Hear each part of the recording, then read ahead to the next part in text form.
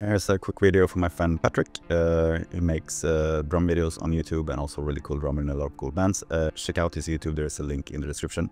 But he called me the other day asking about evening out kick drums. So I thought I'm going to show how you can do that in Cubase without using compressors or limiters. This will also make your compressor work more efficiently. So here I have a drum recording. I have the kick drums up here. As you can see, depending on how hard the drummer hits, it differs quite a bit. So I'm just going to show you on this inside kick mic. Take up this editor down here and we go in and check the hit points. So make sure to set the threshold so you catch all the kick drums, but not the stuff in between. But sometimes it's hard to make it exact. So if you miss something, let's say if this was a kick drum, activate that one. If it accidentally puts a hit point at the transient that is not a kick drum, you can also disable it.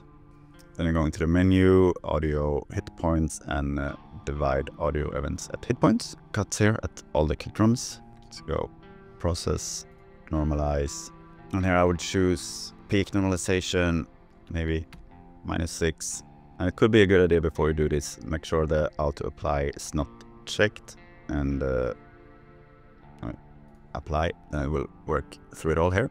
When you're done with that, you can bounce the whole selection so you don't have it as all those little clips, because that can be quite taxing on the processing. Just like that, we have a more even peak volume of the transients of the kick drum. This won't affect the fact that the harder kick drums is more clickier and will sound more intense. This will not take away the dynamics. If we want to tame the dynamics and make it sound more even overall, I will make another video next Tuesday, so check back then.